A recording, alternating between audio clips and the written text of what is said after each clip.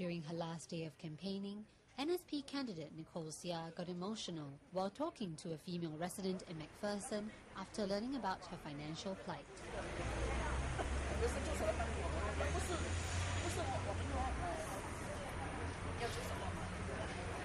I think that there are a lot of problems facing the residents here because they are low-income Singaporeans. I think what angers me the most is that not enough is being done for them.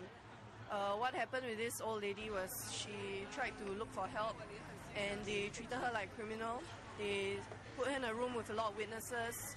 They said they made light of the fact that she couldn't afford to pay $80 a month for her kids' tuition fees. So to me, you know, this is something that we are strongly against. We want to make sure that we have a government that goes right down to the grassroots, that really cares for the people, that has a heart for the people. And I think in all our encounters, you know, we are not seeing that yet. It's all talk, it's no action. It's a lot of bureaucracy and red tape, and we want to change that. It's the last day of campaigning. How has it been for you so far, the whole process, and also the biggest challenge?